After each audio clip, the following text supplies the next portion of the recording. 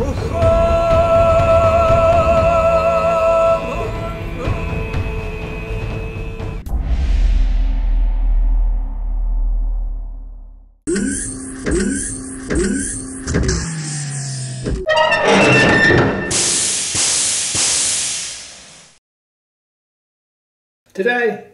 I'd like to talk to you about a tool that you can easily make yourself that will take the hassle out of twisting strands of wire.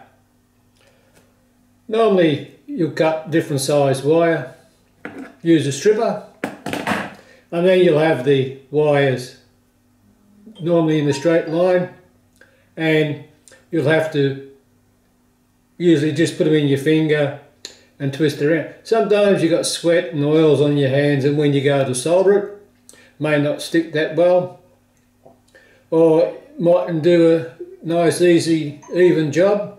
But with the tool that I've made, it's quite easy to do and quite simple to use. This is a spiral drill chuck or collet chuck, and sometimes they're known as Archimedes spiral, and it's just got a twist in the shank and you pull it forward and it spins around. So basically it does the same as what your fingers do, but not as fast and not as quick as this. I just got a bulldog clip in there, drill a 3mm hole in the bottom, and just put a 3mm cap screw in there, put it in the 3mm chuck, tighten that up. I've added a little bit of plastic tubing on the outside to make the bulldog clip grip. Depends on how good your bulldog clip is, you may or may not have to do that. So it's quite easy to use. I'll just show you on the use of the boot ferrule. There'll be a video on that coming up soon. So you just approximately work out the length you want to strip off.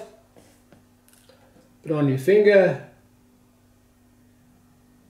pop her in the stripper, and out she comes. And normally you'll spiral that with your fingers like I said, but this time we'll just clip it on. Now depending on how you've got the wire, how thick it is, all that sort of thing, thinner the wire, you may need to hold it a bit tight. You can put your elbow on and twist it like that, but for the sake of the demonstration we'll just put on the heavier weight to stop it from moving. Just clip it on towards the end and it is done. So if you want it tighter, and then normally when you do it, it's straight there and you have the end bit still a bit furry because you've gripped it here. So as you pull it off, you just give it a twist, and if they're not quite right, you just pop it in and give it another spin. And there it is. Perfect spiral strands. You can always make them longer and cut it. But keep in mind, if you've got multiple wires you want to join, you can put 3, 4, 5, 6, whatever you like on, and spin it with that. Big clips. You can use fishing line, thread, cotton, anything you want to make a spiral. Make your own rope. If you're making little model boats or that sort of thing, you want your tiny little rope. Oh yeah, quite simple. And it's similar to what they use for doing the lock wire on aircraft. So you could use the same thing.